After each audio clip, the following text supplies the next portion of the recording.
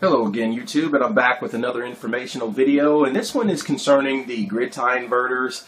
And I put out this video for the purpose of informing folks that may be considering putting grid tie inverters with their own backup systems to, kind of pump power back into the grid, in the effort of saving just a little bit of money with their excess solar power. These units work. They work okay. And one key thing that I want to emphasize is the fact that these units are not UL certified and they're not CE certified. They are cheap units, and there is some risk when you put these units in place.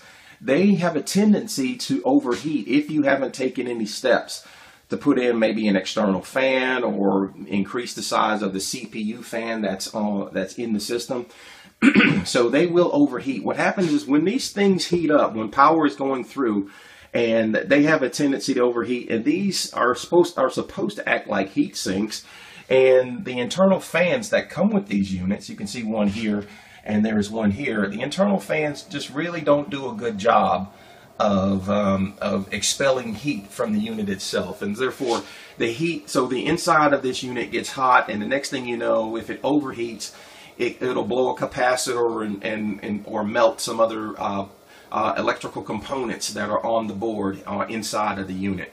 Imagine this being a sealed environment with a whole bunch of heat in it. What do you have? You have an oven.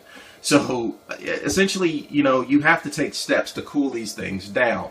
So they will overheat. I have burned one out. I had a 500 watts inverter similar to this one, and I pumped some power through it, and it simply overheated and melted, blew out the capacitors, melted some other components, burned out some MOSFETs, you name it, it was there. And so what happens is typically these units don't flame out. They don't flame out, a whole bunch of gouting flames and so forth. What happens is they burn out and you get the smoke, as I said before in another video. And that's probably what happened to one other user that had similar to this. This unit got hot, and as it got hot, it just overheated. That's what it did. Even now, it's only putting out maybe 100 and something watts, maybe 200 watts. And I turned off this fan so I could make this video because it can get kind of noisy. But it's even now it's heating up. It's hot. Okay, so these heat sinks and these fans are supposed to gradually, expel heat, from radiate heat, so away from the unit.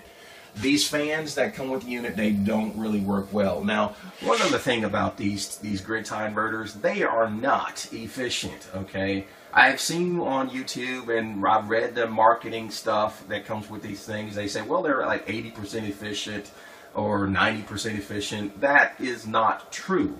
Well, not true in the sense that, since I've owned 3 of these, none of them were efficient, not one. So if anything, you may get about half the power, maybe 60% of what you put in. So these things are not, they're cheap. They're cheap for a reason. Now, I have a fan connected to mine, as I've shown in my other videos. This fan is actually blowing air out of the unit, out and away. You can see I have space in the back, so it's blowing air out and away from the unit. It works great. There's a big hole that covers that fan, and that hole is huge. It's about something like that, if you can see my hand, like a nice big round hole in the back where that fan is at. So it's blowing hot air out and away from the unit. It works great, works great. Now, this particular unit, I also have a fan back there, but I do not have it connected to these terminals. Down here, this is a 24-volt fan that's connected to these terminals that are fed power from this GTI controller, grid tie inverter controller that I use. You can see it's kicking on and everything, and my unit's coming. So it's supplying 24 volts of power to that particular fan. So what happens is when this comes on, the fan comes on. When this goes off, the fan goes off. So it only runs when the fan is running. And it's working great. This thing, hot please. It doesn't, the only warmth is coming from maybe the ambient temperature on the outside or whatever. This thing doesn't, this thing can run all day long and it works great. Not saying that yours, your mileage may vary, but the way I've got this fan, huge fan in the back, blowing hot air out and away from the unit, works great. This unit is cooled down by this RV fan. Now, if you look at this RV fan, you see the blades. Okay, that's going to push a decent amount of air across this unit. Not only that, it'll blow some air through the unit and out. So it does a very good job of cooling this unit off. If I did not have this thing running like I don't now, this thing heats up. Even if it's only putting, this is a 500 watt grid tie inverter, and it's only putting out, 230 watts, if that, maybe 200 at a time, and it's pulling. Now I got 400 watts coming in, but again, these things are not very efficient. So this particular RV fan, it's a simple RV fan you can get from Walmart, and I just simply have it, essentially connected, powered up through this DC adapter that I got from Radio Shack. And I just simply spliced it in, and that's not pretty, but hey, it works. Okay, and so this fan is powered up by this particular unit here. This is an APC surge protector, but it's also a timer. So when my grid ties go into operation, this fan automatically comes on. When my grid ties, when the timer kicks off, then when the timer kicks off, then the fan goes off as well.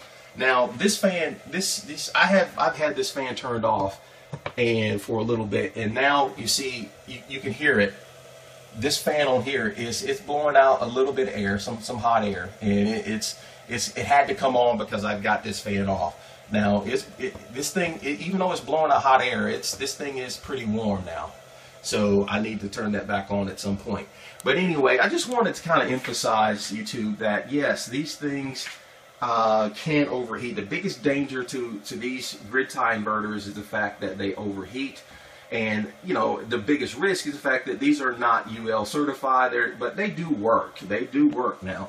So there is an inherent risk when you put these things in place. Now, this is a 600 watt grid tie inverter. Please do not put 600 watts through this thing. Okay, don't do it. This is a 500 watt grid tie inverter. I would not put 500 watts through this thing. I would put maybe half that, or maybe I got 400 watts coming in here, so it's not at capacity. And I've only got, maybe, just 200 or so watt, 300 watts or whatever coming through here. Or, to be honest, I don't know how much. I know it's not full 600 watts. But anyway, YouTube, just wanted to address that so folks can get an idea that once you put this type of stuff in place, there is some risk, and you need to take steps to cool it down. All right, take care, YouTube.